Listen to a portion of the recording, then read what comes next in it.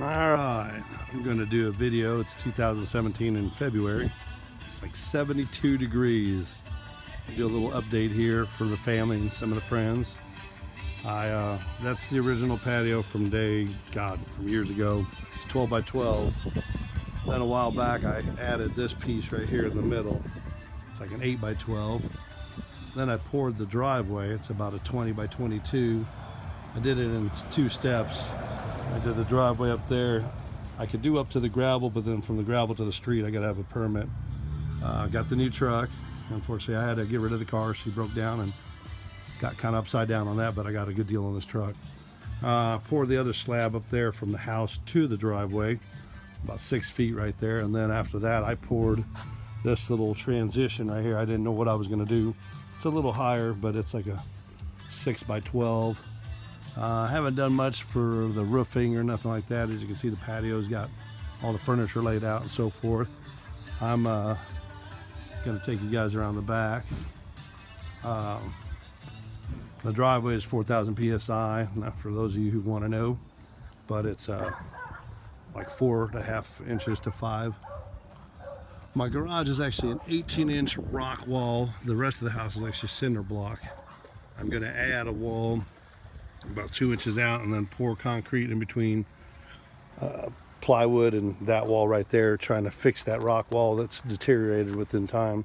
You see how some of the rocks right there are kind of starting to fall out and so forth. I got a window boarded up, but it's going to be all concreted up, about 2 inches of concrete. The roof is still flat. I'm going to actually keep it flat, but I'm going to actually do some repairs on it. Tomorrow is going to be Saturday. I'm going to actually pour a 10 by 16 slab right here. You can see where the rock wall of the garage meets the cinder block. And all this is going to be poured to keep the water away from the house. The wood is all ugly and rotted over there, as you can see, but it's brand new from here over to the house. I've done all that. They never even had a piece there. As for the yard, you can see I'm building up right here to pour concrete all the way down little by little. I mean, tomorrow that slab is going to cost me 400 bucks.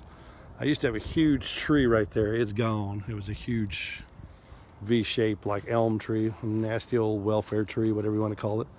You know, this tree's got some sort of vines growing on with berries and so forth. We've cut down quite a bit of it. Neighbor's yard looks really cool. She just got a new hot tub and so forth.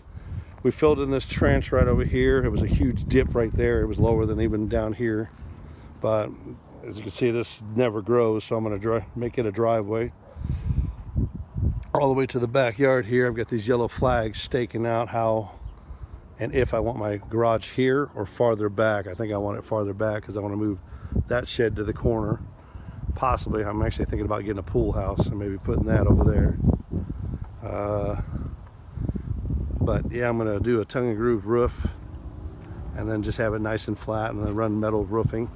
There's the neighbor right there. Say hello, Karen. Gonna get rid of the gas line. I'm gonna put a couple of windows in this year. And that's about it for the update. You all be good.